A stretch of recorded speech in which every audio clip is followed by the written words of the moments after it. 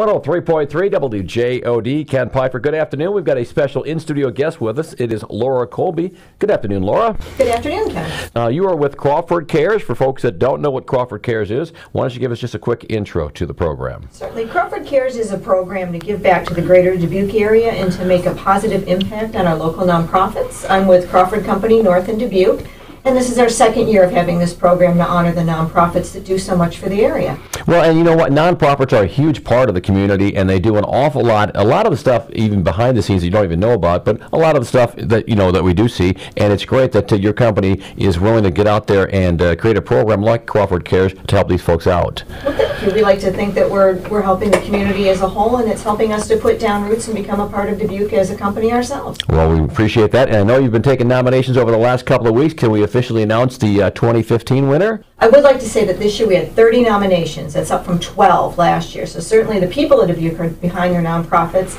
And that said, the winner this year was Tri-State Share. They're an organization that helps folks that have lost babies, either from a miscarriage, stillbirth, or an infant that was lost early on.